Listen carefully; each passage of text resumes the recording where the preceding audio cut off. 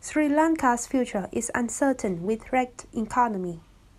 Sri Lanka welcomes Sunday to an uncertain future with both its president and prime minister set to step down after thousands of protesters stormed their homes in fury over the nation's crippling economic crisis. President Gotabaya Rajapaksa has agreed to resign on July 13th, the Speaker of the country's parliament announced late Saturday, following a tumultuous day that saw protesters break into Rajapaksa's official residence in Colombo and splash around his swimming pool.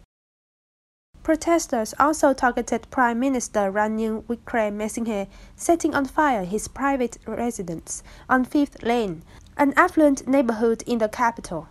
He later said he was willing to resign to make way for an all-party government.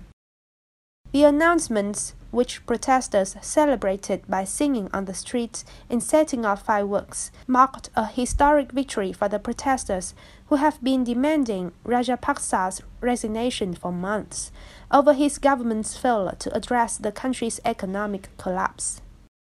After months of largely peaceful protests, anger reached a tipping point on Saturday as more than 100,000 people massed outside Rajapaksa's residence, calling for his resignation.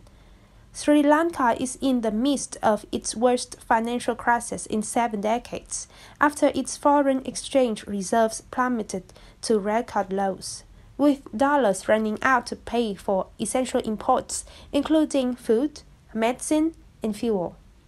The economic turmoil has plunged the Indian Ocean island nation of 22 million into a dire humanitarian crisis, leaving millions struggling to buy food, medicine, and fuel.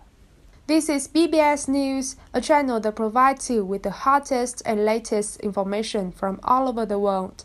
Thank you for listening. See you in the next videos.